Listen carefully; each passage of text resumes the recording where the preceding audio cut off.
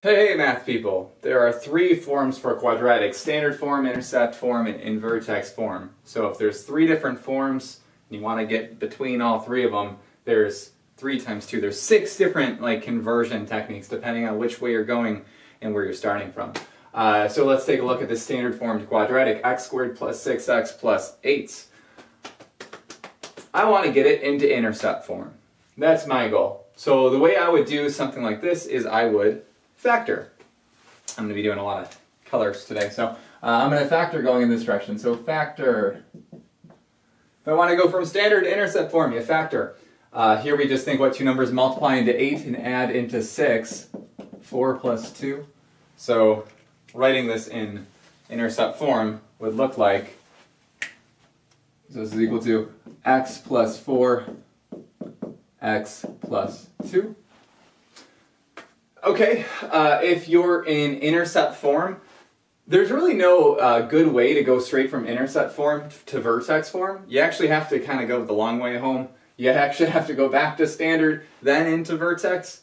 So we're going to do that, and we're going to write that down as well. So actually, how about I start with that? So if I want to go from intercept to vertex, I'm going to say go to standard,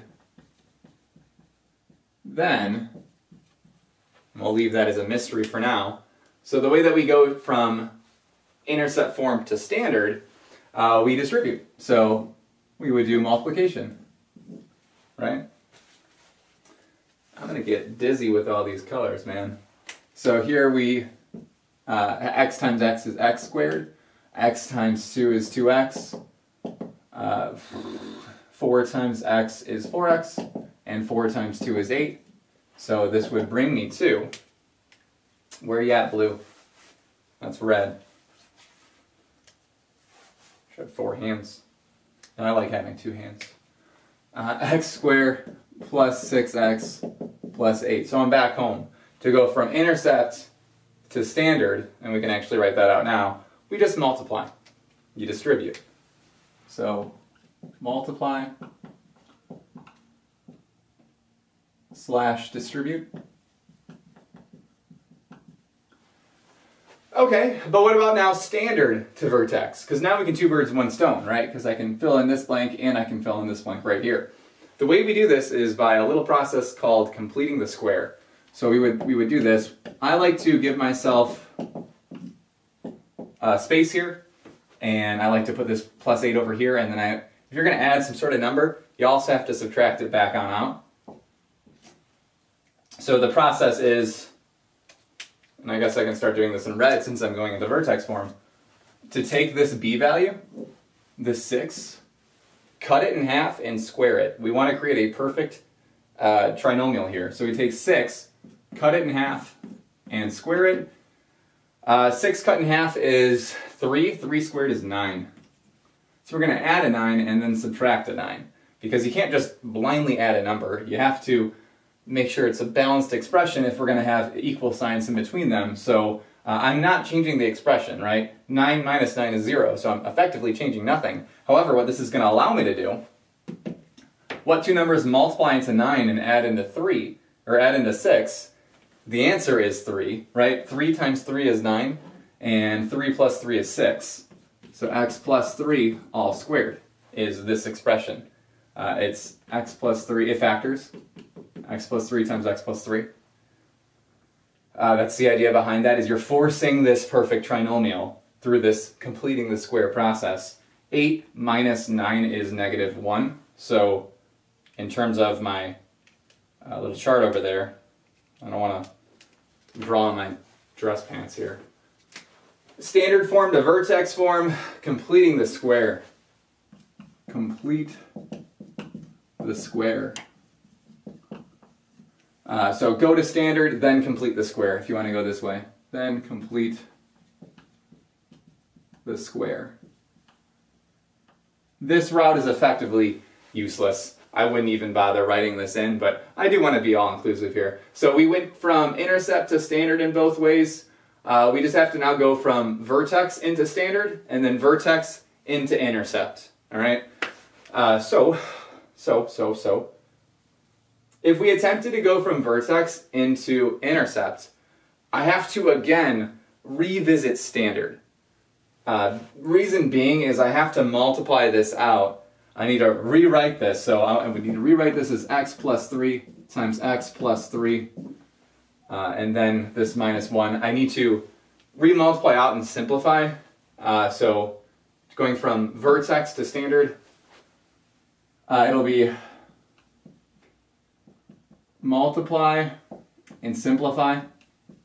It's essentially the same exact thing as going from intercept to standard. I said multiply, just distribute it out. Same thing. With vertex into standard, you gotta multiply it out and then simplify. So here I can even say, and simplify. Here I can say, and simplify. They are the same step. So I just can't fit distribute in here because you are just doing distribution. So going from intercept and vertex into standard, it's just simplifying the expression. That's all it is. It's multiplying it out and simplifying. So here we get x squared plus 3x plus 9 minus 1. Bringing us back home, and this is why we teach standard form first, because it's kind of our home base form, of x squared plus 6x plus 8. Okay? So our last piece of the puzzle here is from vertex into intercept. Well, just like how, where's black, hello? There you are.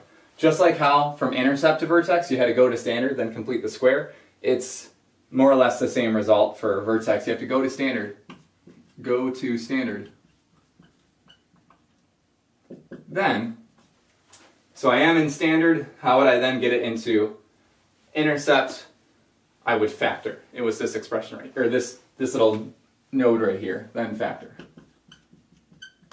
So factoring this out, green, what two numbers multiply into 8, add into 6, x plus 4, x plus 2, which is what we had up here.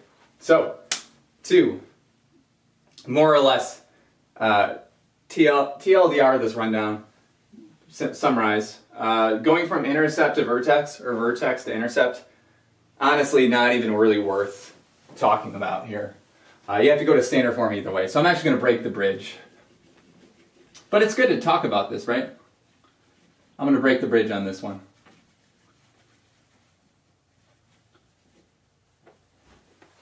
To go from intercept to standard, it's just simplifying. Multiply out, simplify. Vertex to standard, just multiply out, simplify. That's why we call this the standard form. If you just kind of go through the motions of simplifying it, that's what you get kind of reduced down to, and that's the reason why we teach it first. You want to get from standard to intercept, you factor. You want to get from standard to vertex, you complete the square. Please continue to math on. I will do the same. I'll see you in the next video.